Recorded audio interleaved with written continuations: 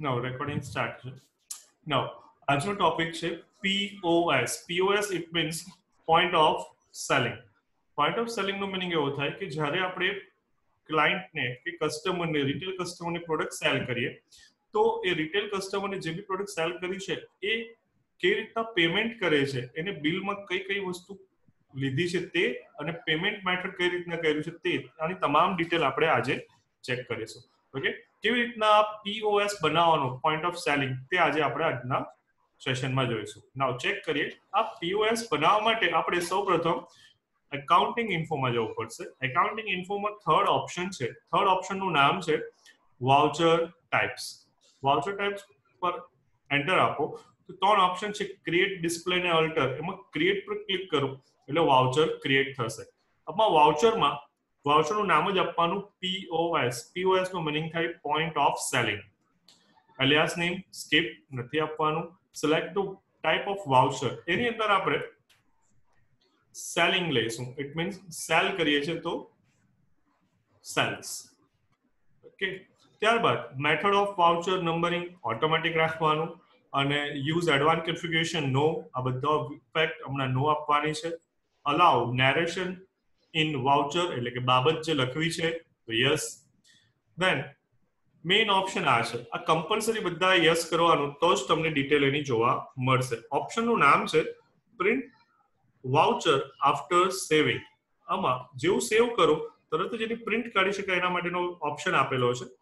Okay, આને આપણે yes કરી દેવાનું. નાઉ બરાબર જોજો. Use for POS invoice. અંદર ટેલીમાં ઇનબિલ્ટ ફેસિલિટી છે. ઘણાને ખ્યાલ જ નથી. POS means point of selling. ઇનવોઇસમાં yes આપશો. જેવું યસ આપીને એન્ટર આપશો એટલે બે મેસેજ એક્ટિવ થઈ જશે. પહેલું છે મેસેજ 1 ટુ પ્રિન્ટ. ઓકે, જેવી રીતના મેસેજમાં દર વખતે તમે કંપનીનું નામ અથવા તો છેલ્લે એક મેસેજ આપી દો થેન્ક્સ નો. ઓકે, મેસેજ 2 માં તમારે કંઈક ઓફર છે અથવા વિઝિટ નેક્સ્ટ ટાઈમ એવું કંઈ લખવું છે તે લખી દઈએ. તમે આમાં જે બી લખશો એ પ્રિન્ટ થઈને આવશે. તમારી જરૂરિયાત પ્રમાણે મેસેજ આપી શકો. ઓકે, કે નેક્સ્ટ વિઝિટમાં તમને 10% ડિસ્કાઉન્ટ મળશે તો તે પણ આપી શકો. Default title to print. Okay, તો આ શું છે? તો આ સેલ્સ ઇનવોઇસ છે. સેલ્સ ઇનવોઇસ એટલે વેચાણનું બિલ. અને છેલ્લો ઓપ્શન છે set and alter declaration. Declaration એટલે દરેક બિલમાં નીચે કંઈક આપેલું હોય કે એકવાર વેચેલી પ્રોડક્ટ પાછી લેવામાં નહીં આવશે. ધેન એની અધર ડિટેલ્સ હોય તો તે તમે અહીંયા યસ આપીને એક્ટિવ કરી શકો. ચેક કરજો. એક પ્રી ડિફાઇન્ડ મેસેજ છે. વી declare that the invoice shows is actual price of the goods. Okay, described and that all the particulars are true and correct. Okay, price of the goods are described and that all particulars are true and correct. Means અંદર આપેલી બધી માહિતી ખરી છે. Okay, તમે આની જગ્યાએ કોઈ બીજો મેસેજ લખવા માંગો તે પણ લખી શકો. આ યસ કરી દો. નેમ ઓફ ક્લાસમાં કંઈ નહીં, ફક્ત એક્સેપ્ટ કરો એટલે આ એક વાઉચર બનાવી દીધું. વાઉચરનું નામ હતું POS. હવે આ વાઉચર કેવી રીતના યુઝ કરવાનું તે જોઈએ. ઓકે, અહીંયાથી એસ્કેપ આપીને બહાર આવી જઈએ. ત્યારબાદ મેઇન સ્ક્રીન ગેટવે ઓફ ટેલીમાં આવીએ. એમાં એકાઉન્ટિંગ વાઉચરમાં છીએ. એકાઉન્ટિંગ વાઉચરમાં અહીંયા ઓપ્શન છે F8 cells. F8 cells activate કરી દઈએ અને F8 સેલ્સની અંદર હવે આપણે એન્ટ્રી કરીએ. F8 સેલ્સમાં અહીંયા બે ઓપ્શન દેખાય છે. એક છે POS અને બીજું છે સેલ્સ. તો આપણે લેવાનું POS. POS એટલે પોઈન્ટ ઓફ સેલિંગ, જેના આપણે બિલ કાઢીએ છીએ, બિલ પ્રિન્ટ આઉટ કાઢીએ છીએ. તે બહુ બધાને બિલ પ્રિન્ટ કેવી રીતના કરવાનું તે નથી આવતું, તો અહીંયાથી ઇઝીલી દરેક જણ કરી શકે. Okay, party account name not applicable. It means તમે ડીમાર્ટમાં જોયું તો બહુ બધા કસ્ટમર આવતા હોય, દરેકનું નામ એ લોકો મેન્શન કરતા નથી. ઓકે, તો નોટ એપ્લિકેબલ. દરેકના નામની કોઈ જરૂર નથી. બટ તમારે નામ ઇન્ક્લુડ કરવું હોય તો ઓલ્ટર સી આપીને નામ લઈ શકો. હમણાં નોટ એપ્લિકેબલ થી કરીએ, બીજી વાર કરીશું ત્યારે નામ આપીને કરીએ. જેને પણ વેચાણ કરો છો એ બાયર્સ કહેવાય. તો બાયર્સ ડિટેલ તમે આપવી હોય તો આપી શકાય. રાઈટ નાઉ સ્કીપ કરું છું અને મેઇન અહીંયાથી સ્ટાર્ટ થાય cells laser. Cells laser alter C press કરવાનું અને એક સેલ્સ નો એકાઉન્ટ ક્રિએટ કરવાનું. Sales account. દેન સેલ્સ એકાઉન્ટ અંડર ગ્રુપમાં સેલ્સ ના અંડરમાં રહેશે, મીન્સ અંડર સેલ્સ એકાઉન્ટ, વેચાણના ગ્રુપમાં. Inventory value R affected, yes તો સ્ટોકની ઇન્ફોર્મેશન આપી શકાય. Type of laser not applicable, bank detail નો, અને એક્સેપ્ટ કરીએ. તો આ રીતના એક સેલ્સનું વેચાણનું ખાતું બનાવી દીધું. હવે આપણે જે બી પ્રોડક્ટ કસ્ટમરને સેલ કરીએ, ડીમાર્ટ સ્ટોર આપણો છે અને રિટેલ કસ્ટમરને જે પણ વેચીએ છે તેની ડિટેલ અહીંયા આપવાની. તમે ડીમાર્ટમાં જોયું હોય તો ફટાફટ એ લોકો બારકોડ સ્કેન કરે એટલે પ્રોડક્ટ આવી જાય છે. એવું પણ થઈ શકે બારકોડ રીડર એડ કરેલું હોય તો. રાઈટ નાઉ ઓલ્ટર સી કરીને 2-3 પ્રોડક્ટ અલગ અલગ એડ કરીએ. ચેક કરજો. જેવી રીતના હું હમણાં પ્રોડક્ટ એડ કરું છું રાઈસ પ્રાઇમરી છે. પછી અહીંયા યુનિટ્સ પૂછે છે. યુનિટ્સ એટલે તોલ માપનું ધોરણ. આગળ શીખી ગયા છે આપણે ગ્રામ, kilogram. Same way alter C KG લઈએ. KG means kilogram. Number of decimal places 0. અને અહીંયા કેટલા ગ્રામ, કેટલા કિલો, ફોર એક્ઝામ્પલ 20 કેજી, જેને એક ટન અથવા કહી શકાય, અથવા તો અલગ અલગ જે ક્વોન્ટિટી હોય છે કેજીમાં લઈ શકીએ. ફોર એક્ઝામ્પલ 20 કેજી લીધા અને 60 રૂપિયા કિલો છે તો ટોટલ 1200 રૂપિયાના રાઈસ થયા. સેમ વે બીજી કોઈ પ્રોડક્ટ એડ કરવી છે, ફોર એક્ઝામ્પલ ઓઇલ એડ કરવું છે તો ઓલ્ટર સી પ્રોડક્ટનું એડ કરવા માટે હેર ઓઇલ. કસ્ટમરનું રિટેલ બિલ બનાવીએ છીએ એટલે એમાં કસ્ટમરે જે પ્રોડક્ટ સિલેક્ટ કરેલી હોય તે આપણે એકવાર અહીંયા એન્ટ્રી કરી છે. ફોર એક્ઝામ્પલ પીસીસ લીધું. ઓકે, હેર ઓઇલ દાખલા તરીકે 2 બોટલ રહી છે હેર ઓઇલની, દરેક અરાઉન્ડ 250 ની છે તો 1700 નું બિલ થયું. હજુ એક પ્રોડક્ટ એડ કરી દઈએ ઓલ્ટર સી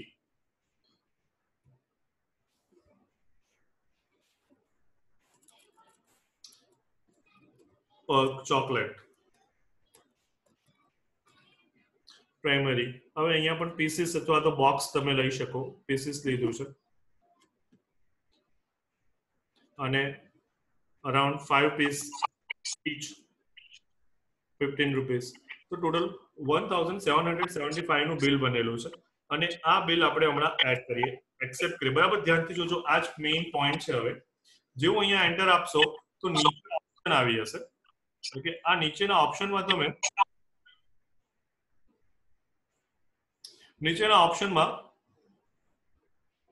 ધ્યાનથી જોજો.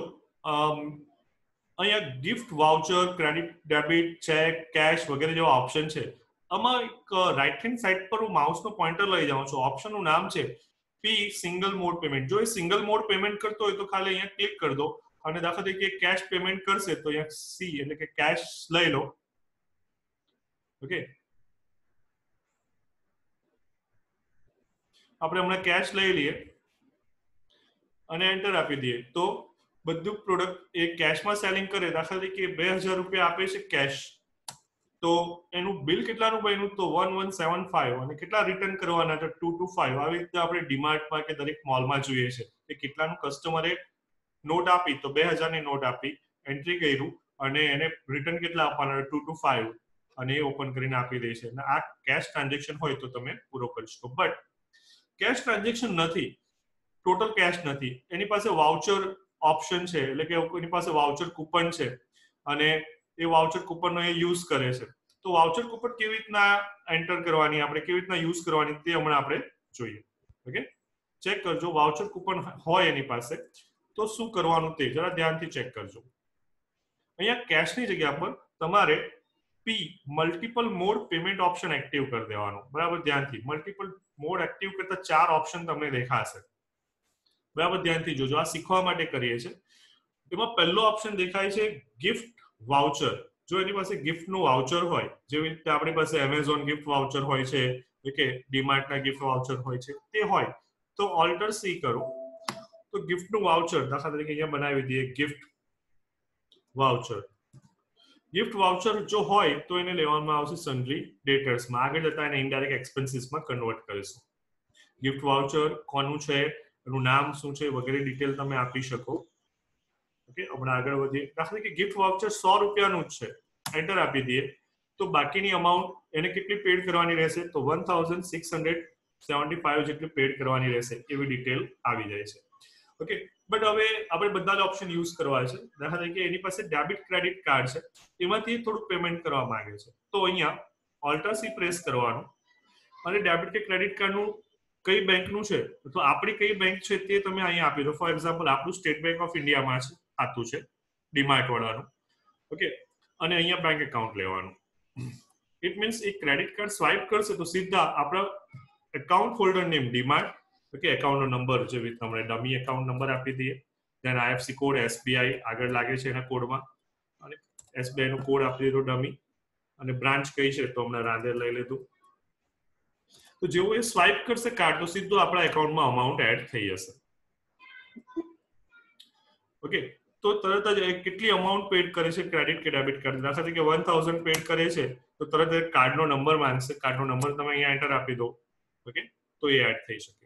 હવે ત્રીજો ઓપ્શન છે કોઈ ચેકથી પેડ કરે છે કોઈ જગ્યાએ, તો શું કરવાનું? તો અગેન તમારી પાસે ચેકની સામે ઓપ્શન છે, બેંકનું નામ ઓલ્ટર સીથી સિલેક્ટ કરી શકો, ક્રિએટ કરી શકો. રાઈટ નાઉ આપણે એસબીઆઈ બનાવ્યું છે તે લઈએ. ઓકે, એ કેટલી અમાઉન્ટ પેડ કરે છે ચેકથી? ફોર એક્ઝામ્પલ એ ચેકથી પેડ કરે છે, હમણાં એક્ઝામ્પલ તરીકે 300 ઓછી અમાઉન્ટ લઈએ તો બેંકનું નામ આપવાનું આવશે કે ભાઈ કઈ બેંકનું નામ છે, તો એસબીઆઈ. એનો ચેક નંબર કયો છે તો 6 ડિજિટનો કે ચેક નંબર આપી દીધો છે, અને બાકીની અમાઉન્ટ એ કેશ પેડ કરશે તો ઓટોમેટિક નીચે કેશમાં કેટલા બાકી રહ્યા તો 375 એ આપે છે 2000 ની નોટ. આપણે અહીંયા થોડું ચેન્જ કરી દઈએ, 2000 ની નોટની જગ્યાએ આ તરીકે એ કોઈક બીજું અમાઉન્ટ આપે છે. ઓકે, ફોર એક્ઝામ્પલ 2500 આપે છે તો કેટલા રિટર્ન એને આપવાના? તો 2500 નો જે અમાઉન્ટ આપતો હોય તો એને 2125 આપવાના. એ જો કસ્ટમર 1000 ની નોટ આપે તો 500 ની નોટ આપે, બીકોઝ બાકીના અમાઉન્ટ એને પેડ કરી દીધા છે. 500 ની નોટ આપે તો એને ફક્ત 125 રૂપિયા રિટર્ન આપવાના છે. આ અલગ અલગ મેથડ દર વખતે યુઝ નથી કરતા, કસ્ટમર કોઈ પણ એક કે બે મેથડનો યુઝ કરે, પણ આપણે શીખવા માટે બધા ઓપ્શન લીધા છે.